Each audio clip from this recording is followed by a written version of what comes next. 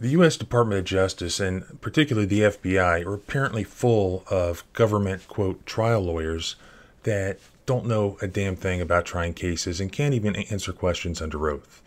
Andrew McCabe was one of those lawyers who was actually the deputy director of the FBI for a period of time before being fired. And he played a central part in the whole injustice of what happened to General Flynn. And he was questioned on Tuesday by Senator Ted Cruz before the Judiciary Committee, and he got absolutely destroyed.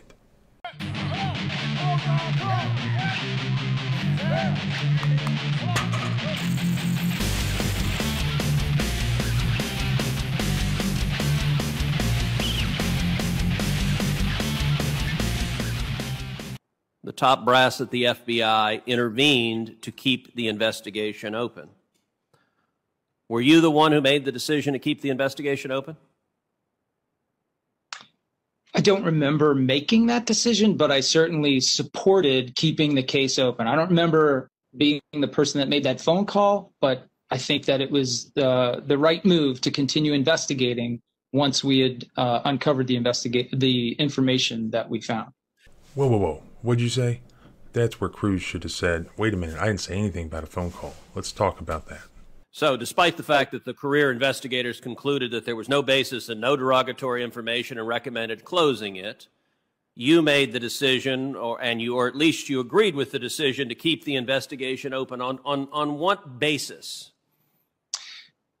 Well, I don't know that. I don't recall that the investigators determined there was no basis to continue. My recollection from the conversations we were having about the Flynn case. The memo is a memo to close the investigation because it could not find any, quote, derogatory information about Flynn, and he was, quote, no longer a viable candidate for investigation. That's not ambiguous, is it? No, that's not the same as what you said before. And I, of course, don't have that memo in front of me, but. Wait a minute, that is what he said before. And this is one of the most difficult things about being a trial lawyer is controlling witnesses. And this guy needs to be controlled. It's very difficult because he's not there in person. But it is the same thing. So what he said before was, despite the fact that the career investigators concluded that there was no basis and no derogatory information and recommended closing it, you made or agreed with the decision to keep the investigation open, and on what basis? And then McCabe said, well, I don't recall that the investigators concluded that there was no basis. And so Cruz said, well, wait a minute, there's a memo right here that says, quote, they could not find any derogatory information about Flynn and that he was no longer a viable candidate for investigation, which means that there was no basis to keep the investigation open, which is what he said. And then McCabe says, well, that's not the same thing as what you said before. Yes, it is exactly the same thing. And he should have stayed on that witness and made him answer that question. But then McCabe changes the topic and says, well, and of course I don't have that memo in front of me. Yeah, of course you don't. Of course you don't. And that's the difficulty of questioning witnesses over the internet. It's very difficult because you can't actually give them something to look at. Whereas, in court, usually, if you're there in person, you could, ask the judge, Your Honor, may I approach the witness, or can the bailiff approach the witness and provide this document? And that's how you impeach witnesses in person. Say, well, you have it now. Take all the time you want to look it over. And when you're ready, let me know. Then I'll question you on it. Our feeling at that time was that we had found very little, if any, incriminating evidence about General Flynn until, of course, we found potentially very incriminating evidence about him. Are you referring to the Logan Act theory? No, sir. I'm referring to the fact that we uncovered that General Flynn was having the sort of direct contact with the government of Russia that we were looking for in all of the first four cases of Crossfire Hurricane. Did you support using the Logan Act as a basis to go after General Flynn? The Logan Act is a 1799 statute passed by Congress to stop this Quaker guy named Logan from negotiating personally and directly himself with the French government. It was passed by the same Congress that passed the notorious Alien and Sedition Acts, and it has never been used to prosecute any American citizen since it was passed in 1799.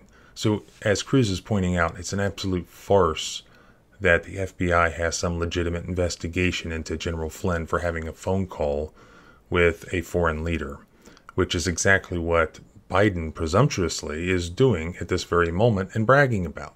Using the Logan Act as a basis to go after General Flynn? The Logan Act was not used as a basis to go after General Flynn.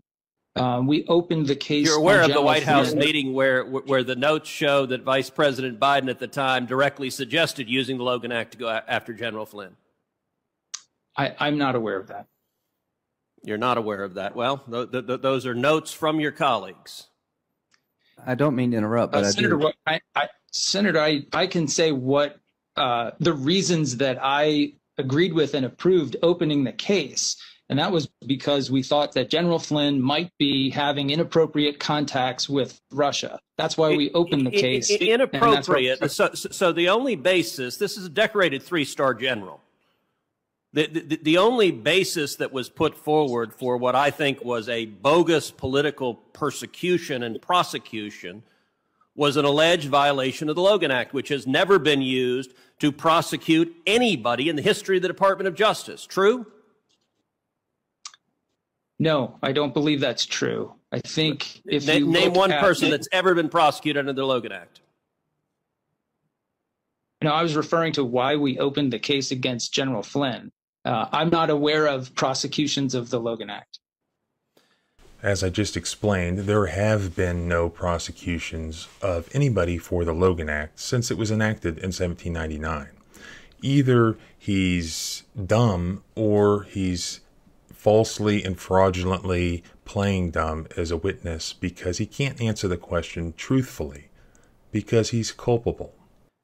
I think for those who are listening, we're talking about a conversation between General Flynn and the Russian ambassador after the election while he's the national security advisor in waiting. Is that correct, Senator Cruz? We are. He's the incoming national security advisor. And Mr. McCabe, yesterday on MSNBC, Ben Rhodes, the former deputy national security advisor to President Obama, said that foreign leaders are already having conversations with Joe Biden, quote, talking about the agenda they're going to pursue January 20th. Mr. McCabe, based on that testimony, do you believe Joe Biden is violating the Logan Act?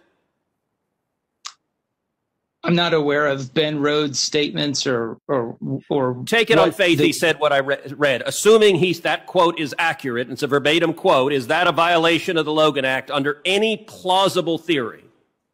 I am not prepared to take your statement on faith. And I am also not prepared to conduct legal analysis. All right, you're a lawyer. Have you ever answered a hypothetical in court? If it is correct that I am accurately quoting it, something the Department of Justice frequently did wrong in this investigation, if that is what Ben Rhodes said, if Joe Biden is talking with foreign leaders right now, does it violate the Logan Act, yes or no? I'm not going to opine on a hypothetical question about what the Biden campaign He is talking with foreign leaders, and it doesn't violate the Logan Act because the Logan Act is unconstitutional, which is why it's never been used to prosecute anyone. You authorized using it to go after General Flynn as part of a political persecution. I can give you the answer. Hell no, Joe Biden is not violating the Logan Act. The reason you won't say it is because that was your flimsy political basis to go after a decorated war hero because you disagreed politically with President Trump. This is a great example of when you have basically a useless witness who will not answer questions truthfully, who's being evasive to the point of being non-responsive. The best way to handle that is to usually just take control of what is essentially cross-examination, where the question is what matters. It doesn't matter what his answer says because his answer has no credibility. It's worthless. He's not answering anything anyways. So you take control and you make your point in the question. There's no right answer to his question. There's nothing he can say. Sir, none of that is correct. Which part? Pick any aspect. We didn't investigate General Flynn because we were concerned that he might violate the Logan Act. We were concerned that General Flynn... Your testimony, the Logan Act was not a predicate for the FBI and DOJ investigation of General Flynn. Really? There were no discussions of the Logan Act. There were no discussions of the Logan Act at the FBI or DOJ. That is your testimony under penalty of perjury before this committee. Senator, and I warn you, there is abundant evidence that there were. Senator, if you're not going to let me finish my answer, I'm not going to be able to accurately answer your question. Please go ahead. What is your testimony? Is your testimony, you just said there was no discussion of the Logan Act. Does that remain your testimony? No, Senator, that's where you cut off my testimony. Please continue. I would like to finish my answer. Please continue. Thank you. Thank you. When we initiated the case against General Flynn, it was not initiated for or as a result of any discussion of the Logan Act. You're being non-responsive to the question. I didn't ask about the initiation. The Logan Act was a late... Can you believe that this guy was running the FBI? Really a pathetic performance. It reminds me of when I worked at the Department of Justice in D.C., and we had to deal with people like this, and they would have name tags on the outside of their office that said trial lawyer, but they'd never tried a case in their life, and if they did, they wouldn't know how to do it. They live in this world, the swamp, where they get to exert their power over the underlings. And it reminds me of a female colleague of mine when we had just started there. She got called into the big shot's office and got I mean, she tore her to pieces and she was crying afterwards because, you know why? She didn't properly acknowledge this woman in the elevator. That's the kind of stuff that these people do. That's the world that they live in. Could you imagine working for that guy? I mean, could you imagine working for that guy? No way. Okay. According to the Washington Times, April 18th, 2018, Mr. McCabe insisted he told his boss that he had authorized disclosure about the Clinton investigation, but Mr. Comey has denied this claim. And Mr. McCabe told investigators that Mr. Comey knew he had authorized disclosure and agreed it was a good idea. Is that accurate? Is that your testimony to this committee? That is my recollection. So you're aware that your testimony is 180 degrees opposite Mr. Comey's sworn testimony to this committee, in which he insisted he has never authorized anybody to leak to the press. What Cruz is doing here is a common tactic that's used in courtrooms, and that is just to remind the witness that they're under oath and there's a penalty for perjury. Sometimes it works, sometimes it doesn't. Every time, it at least reminds everybody listening that you don't think the person's telling the truth. Sometimes it's a bluff. I can remember using this in a trial once where I had held a recorder up in my hand, and I said, "Are you sure? Are you positive that there was nobody recording that telephone conversation?" And got the person to reverse course. Of course, had they called my bluff, I just would have said, I would have moved on to the next question because there was nothing on the recorder. I'm not going to say what Director Comey said or didn't say to you. That would, however, your characterization of a leak is not accurate.